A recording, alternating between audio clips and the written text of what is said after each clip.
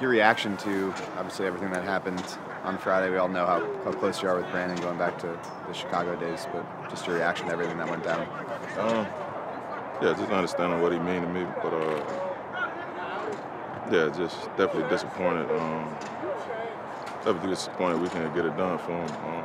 But we got a new week and gotta get ready for the Bills.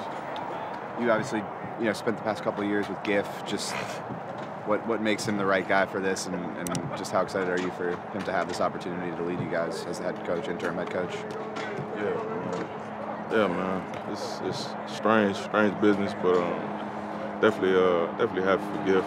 Just understanding the type of leader he is, and understanding the situation and making the most of it. Doing all we can to win these next 3 for him. How much do you think guys will rally around Giff? You say how much do you think? Yeah. I mean, it's natural, man. It's natural, man. Everybody like Giff, man. Everybody knows the type of man he is, the type of leader he is. Very honest, very blunt, forthcoming, and so it's definitely what you want in this situation. Not sugarcoating nothing. He letting us know what it is and what we got to get ready for. Well, I know you said it's a new week, but I mean, what did you think of Brandon while he was here as a leader, as a coach? What was he like here? Were you happy with what he did? I mean, as you reflect on his time? I mean, yeah, you can. I can only reflect on the past 2 years, just understanding the type of man he is. I know the type of man he is, first and foremost. But it's this business, man. It comes with a lot of expectation, a lot of pressure, and so, yeah, whenever the expectation or whenever things don't go accordingly, ultimately somebody has to take the fall for it, whether it's the players, whether it's the coaches, whether it's the staff, and so you never want to be in these situations. And this is my 3rd time being a part of something like this, and so definitely unfortunate, but we got to get ready for Buffalo, man. Still in the midst of the grind, and so you can't reflect too much. Gotta get ready for a quality team coming in on Saturday. I mean, just one more. I mean, do you as one of the stars on this team? I mean, do you feel responsibility when something like that happens? Absolutely, man. That's why it's tough. Just understanding why he brought me here. Yeah, you feel like you let him down in a sense, but you can't reflect on it too much, man. You just gotta get ready for the next game. Yeah. The team goes through something like this, that guys will have any trouble getting motivated these last 3 weeks, or no? That stems from what I talked about after the game, man. All of that starts between you and you. Your why. It got to be bigger than the game. As a competitor, you gotta have a natural knack for winning and want to win, no matter the circumstances. And so, if that changes, I'm gonna let it be known that I wouldn't want nobody that already gave up out on the field with me. Just have you talked to Brandon at all? Have you guys exchanged messages or anything like that? It's tough, man. It's tough. It's one of them things, man. I took that very personal. Just understanding why he brought me here, man. He brought me here to shift and change the culture here, and not being able to get that done while he was here is yeah. I take that as me being in that position, and so yeah, not to reflect too much on it, man. I'm not one of them guys that goes with the highs and the lows or try to stay even keel. Because that's what's needed of me right now, for sure. Being one of the leaders on this team, and so just got to get ready for Buffalo, man. I think Khalil, though, if you talk to guys in the locker room, they would say that you did shift the culture. So so you look at the results though and say, okay, yeah. I didn't, or do you? This is a results business, man. It's no it's no moral victories and certain things. And so everything that you do, everybody wants results, man. I told you, it's a lot of pressure and a lot of expectations in this business. And having the talent that we have, that shit don't matter if it's not resulting in wins or the more victories or whatever the case may be. And I get that being year 10 for me. And so, yeah. Yeah, it's unfortunate. I don't think any of us saw this happening, during the season of where we started and the expectations that we have for ourselves. So it sucks.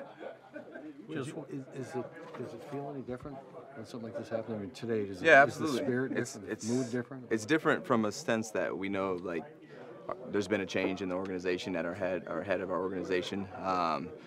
And so for us, it's important for us to make sure that, hey, we keep together, stay together, right? Don't let anything, right, divide us, right? We still have a job to do.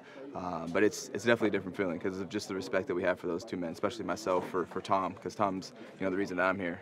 He opened up a spot for me on the 90-man roster when I was number 3 before you guys wanted to get an interview from me. And so a lot of respect for him. And then, my back half of my career has been with Brandon. So, mutual respect there as well. I mean, Austin, this is your second time being a part of something like this, or at least a coach being gone, right?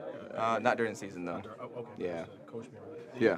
Do players at all, now or then, feel at any responsibility for when stuff like this happens, or like? Yeah, I think for this season anyway, it feels like it's been a collective of not good things happening. It's really hard to be like, this is the reason why, in my opinion. And so this is a team game, and it takes all of us to win, and the product on the field hasn't been at a level where it needs to be for us to win, and that involves the coaching, involves playing, involves the culture of the team, involves so many more things, us as individuals. And so, yeah, we are definitely in a position where we all had our hand in what's been happening. Sometimes when you have a major upheaval, a coaching change, things go good, and sometimes it goes sour the other way. How do you assess what's going to happen, or how do you make sure?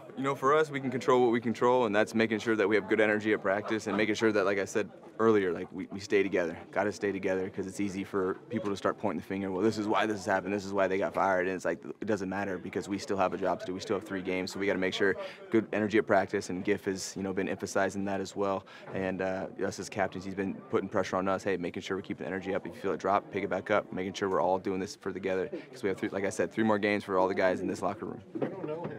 Few people know him. Tell us what should we know about him? He's been a guy that's been here since I've been here as well, and so another guy that I have a ton of respect for, just as a man-to-man, and has always been here to help me, pick me up, open door policy with me, and we've had some good talks just about life, at the lunch table, and so for him to come in and be in this leadership role now, I'm seeing that expressed where he's got some of the old school mentality where it's like, hey, everything is a tight shift, and making sure that everything is on time, and he wants everything right being it's buttoned up, as my old weight room coach said, and jelly tight, so making sure everything's good. So we're seeing that spill into the leadership, and he's putting pressure on us, which, hey, we'll take it. How long of a weekend was it for you and kind of the team after a loss like that, and then the firing? It's tough because obviously getting embarrassed on Thursday Night Football, that's never fun. And then just understanding, what happened after with the coaching change, and now people are hitting me up, what's happening? Hey, what's going on? And I'm like, y'all need to chill out. Like I'm still trying to figure out, right? Came in and talk to our coaches. It's just, okay, what's the plan going forward? How are we gonna? What's the mentality? What are you gonna tell the team? What's the message? So it's been really eventful. It's been really honestly stressful too, just because there's so much from outside pressure, wanting to interviews and things like that. And then it's like, okay, like I still have a job to do. I gotta make sure I'm focusing on me, and then me as a person too. It's like, Austin, you haven't had the best season ever as well, and so it's just a lot, right? We're getting tested, is what I've been saying. It's like, hey, this is a part in our life where, for myself especially, where, hey, things aren't going as planned, and hey, how are you going to stay poised, right? Stay mentally strong, continue to push forward, and look forward to hopefully overcoming this, eventually. So it's been tough, yeah. When you say Giff is putting pressure on you guys, what do you mean by that? Just asking for, Just making sure your leaders are leading, Like today at practice, he's like, hey, if you ever feel us dipping in energy, you got to pick it back up for us, right? And making sure we're getting guys going, making sure you're saying something, and so that's what I mean by pressure. So Buffalo, there have been games they looked incredible, and games they've had some stinkers. So that's the team you got up next. Thoughts about That's the NFL. That's the NFL. You know, we're trying to all get on a streak. You know, especially during the end of the season, during this time where it's meaningful football going in the playoffs. And you know, you try to be as consistent as you possibly can. But there's teams where you match up better against. There's teams where you maybe had a game plan that was a better fit for that team, and then there's the opposite where you get got sometimes. And that's part of football. You try not to get got, but it happens. What's the feeling just the last 3 games? Because, I mean, you guys are out of playoff contention, but not yet. Last 3. Not okay, technically, not yet. Okay, out of division contention. Okay, but, there you go. But still, the last 3 opponents pretty much have their fate in their hands. Yeah, absolutely. And for us, you know, we have each other that we're playing for at this point. You know, it's not looking good for the playoffs, absolutely, but there is still a chance. And for us, we still have opportunities to go out there and make plays. We're still painting our resume for the rest of this league, coaches and players. And we also have, you know, something that we're trying to write, which is the end of the season. Hey, we still have opportunities to go out and win games. Let's go put our best foot forward and see what happens. Is there any sense, in a weird way, like, is there any sense of relief at all? Just this season, we know how the season is gone, but now you're kind of in that mode of just sort of playing it out. No, I think there's the opposite for myself, where it's like there's still pressure, right, to continue to execute and play at a high level. Because now I even got people reaching out, you know, coaches, people being like, I won't say names, but like, hey, like, what's going on with this? Like, what's going on with that? And like, wait, why are we using you in this way? So it's like, hey, look, I still have a job to do. I still have expectations that not only myself, this organization, other people are expecting from me. And it's especially important, right? And there's different situations with guys, but like for me, I'm a free agent after this year, you know? And so like I'm still painting my resume of, hey, who is Austin Ekeler? And so all of these games matter. When you say people reaching out, is that just like a coach on the team or like friends, like, you know, how you can maximize mixture of both. You know, people wondering, hey, what's going on? Why has the season been the way it has been? And so it's me, you know, making sure that I keep the pressure on myself, and there's no like relief, relax, like, oh no, it's all good. I don't point the finger, right? Like, hey, what could I have done to help? Whether maybe it was in leadership, whether it was in, you know, talking to Kellen about, you know, scheme, whether it was me playing. So just always keep the pressure on myself. So you seeing these last 3 games is kind of like another, you know, proof to yourself, proof to the Chargers, proof to the market that, you know, you still have it. Yeah, and mainly prove to myself, because that's what ultimately comes down to the decision. Like, hey, are you going to keep playing, or do I think I still can? Do I want to? Am I still invested in this? So it's proven to myself that I still can play at a high level. And has that crossed your mind throughout the season? Has it been tough for you? Have you ever wondered? Yeah, it's been tough, but not necessarily to the point where I'm like, I don't want to be done playing. Like, I'm still invested in this team, right? I've committed to this team for this contract, and so after this year, it's a little bit different because now I'm not under contract anymore. So now it's like, okay, what's the situation that's popping up? Is that something that I want to put myself into or not? I guess I meant like questioning if you still the player that we all know you like have seen before. Yeah. Oh yeah. I mean, for me, it's something that, you know, you have to prove.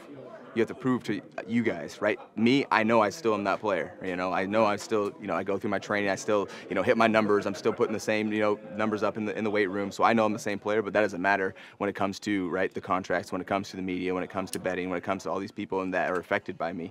It's making sure I prove it to you guys that, okay, yeah, Austin still has what it takes. And so I know I do, but then there's 2 sides of the coin, right? There were a lot of angry players after the game Thursday, and deservedly so. But was there a feeling on that flight or getting, when you guys got back here, that Friday morning, what happened did? Yeah, we had Friday off, so it was good. It was good timing for something like that to happen because we got some time to cool off. We didn't get back in the building until Monday, so it really was a good cooling off period after what happened. Do you? It almost sounds like you're thinking about maybe not playing next year. Am I misreading that? Not necessarily not playing, just making sure that I'm playing in a favorable position. Do you think that you're in your last 3 games with this organization? I have no idea what's going on with this organization. They don't have it. We don't have a right. We have an interim GM, right? And so the GM that brought me in is no longer here. So I have no idea. But right now, it's kind of like this is like a new team almost, so to speak, right? When it comes to next year with the GM, because there might be someone who likes a guy like me and they need a guy like me on their team for what they're trying to do. They might be someone that like, nah, we don't want Austin anymore, you know? So it's, like I said, it's like a new team. It's like going to a different team in their situation. But you're not sitting here thinking that I might not play. This might be my last year. I'm thinking I'm going to be really selective of where I play.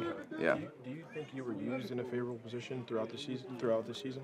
I think it's been tough. It's really been tough because I know we came in with the mindset of, right, throwing the ball down the field, Keenan, Mike, Quentin, right, Josh Palmer, and then obviously injuries started happening. And so it's been like, okay, as many checkdowns as I've been used to catching, right? It hasn't been there because of the philosophies. And so, there's a whole bunch of other things, too, that play into it. We lost Corey as well. And so some things have factored in, and then maybe me not playing as well, maybe not hitting the right cut. So it's not just one thing as far as, like, what has happened for this year, but it's an accumulation of things that have kind of put ourselves in a position where we haven't been playing at the highest level. And so I don't want to get into all of it because it's not the right conversation to have with y'all, but yeah. Has there been a point where the ankles felt more 100%? Because, I mean, you did miss 4 games, but ankle injuries like that. I know. With skill positions and cornerbacks and stuff. Every morning I have to walk down my stairs sideways because my ankles hurt so bad. But that's been something that I've been dealing with for years now, and it's just part of being the running back and just the stress that goes on my ankles. So obviously having 2 ankle sprains doesn't help. Where are you at, the team? I mean, one of the leaders of this defense. Coach gets fired, GM gets fired. Where are you at right now? I feel like I'm in a good space. We came out here, got a lot of work done today, and we got a tough game coming up this Saturday against Buffalo, so we're just doing everything we can, getting ourselves prepared to go play. Did you talk to Brandon or Tom since? Yeah, I talked to Brandon. I told him thank you for everything, appreciate everything you've done.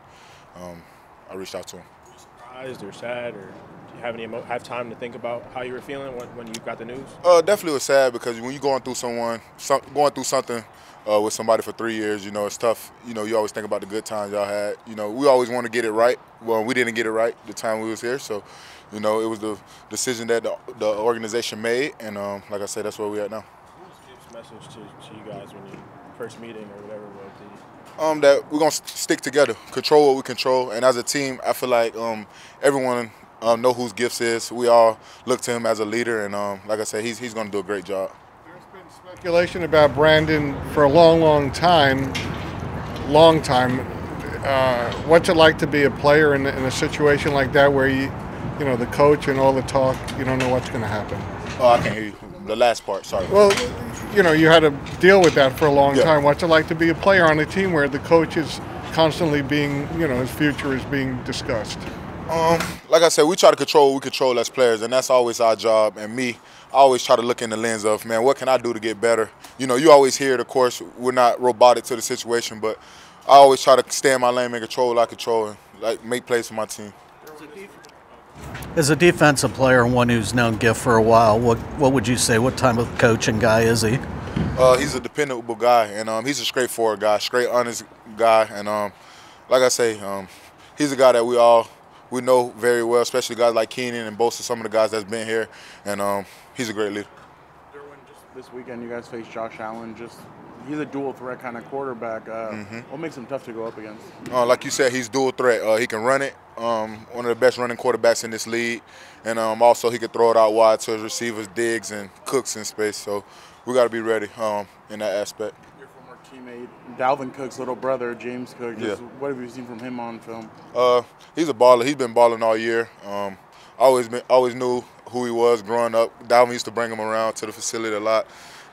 But he's a baller, hard work, and he having a great season. What type of challenge is it going against Diggs? He's kind of like Keenan. He's a multi-cut guy, always giving you different looks, move him around, outside, inside. So he's a guy that I kind of see him as a Keenan type of guy. From your preparation so far, what is going to change about the defense, if anything, now that DA's calling plays? I don't know how much is going to change. I feel like we're going to be who we are, but like I said, we're just coming out and we're just trying to get the right group of guys out there to go compete at a high level. How do you think the team will react Saturday to all that's gone on and performing? I feel like we're going to respond well. I feel like we're going to come out and compete, and I feel like we have no other choice but to do that.